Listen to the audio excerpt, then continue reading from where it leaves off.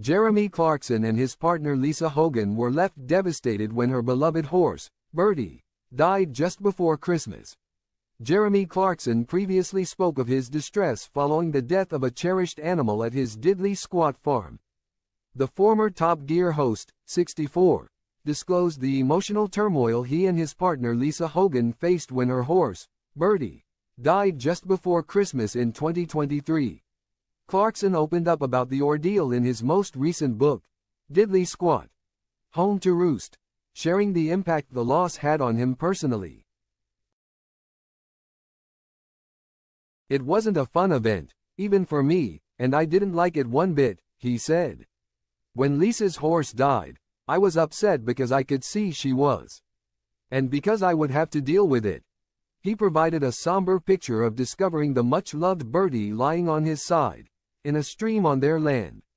The Grand Tour host's farming career has been well documented on Clarkson's farm, but things haven't been running smoothly over the past year.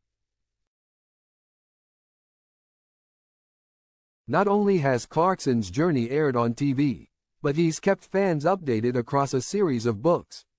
His latest edition is no different and features a shocking admission about his staggeringly low profits. He wrote, "Of course you've heard this all before.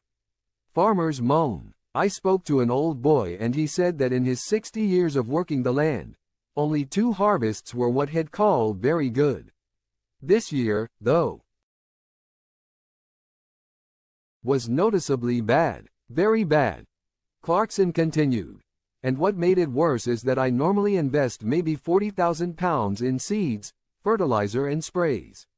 But last year, thanks to the war in Ukraine and the inflation that resulted, I had to invest £110,000. And then, having done that, all I could do was hope the weather would be good.